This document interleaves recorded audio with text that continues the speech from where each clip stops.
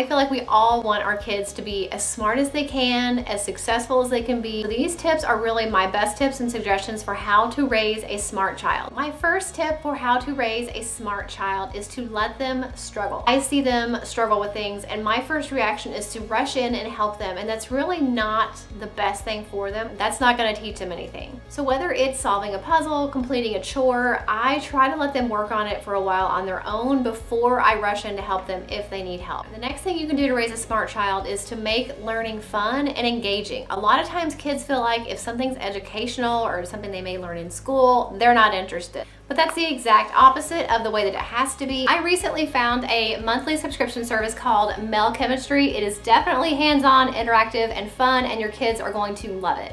Each month with your subscription, you'll receive a box on a particular chemistry topic with 2 to 3 fun and safe experiments to do at home. It also comes with the necessary equipment for a home lab, like a beaker and a flask that are made of safe glass, a foldable solid fuel stove, and safety glasses for you and your child. I really like how there are video lessons for each experiment and step-by-step instructions in the mobile app. Your starter kit will come with your VR glasses, which is your virtual reality glasses. They are designed to help you really get inside all of these different science concepts. So you're not just studying a molecule, you're seeing a molecule from the inside out. It speaks to kids in today's generation.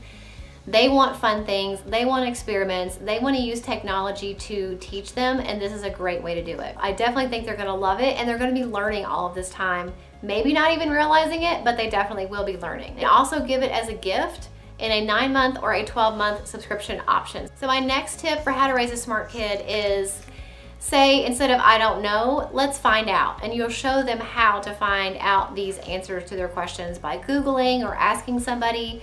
My next tip for how to raise a smart kid is to let them get bored. Letting them be bored can really foster this ability to play on your own, to play different games with toys and stuffed animals, or be creative or artistic. So really don't work so hard to keep them from being bored all the time. A little bit of boredom can lead to some great things. Last tip for raising a smart child is to encourage logic and critical thinking skills. You can start those at a really young age, and then as they get older, kind of find older versions of logic puzzles and games and things like that. But it really is a good skill that I think you don't necessarily think needs to be taught, but it definitely does. So those are my 5 best hacks for how to raise a smart child.